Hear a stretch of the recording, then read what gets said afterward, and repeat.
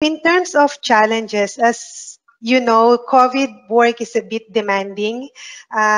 We did not anticipate that this will reach to this scale. So there are so many simultaneously moving parts and everyone is overwhelmed. We have been through this already for more than a year.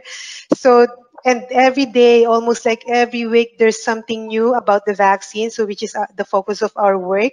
So the challenge is how to coordinate with our regional counterparts, how to make sure that the information will reach them and most importantly, the countries who will be managing the vaccine as they receive it.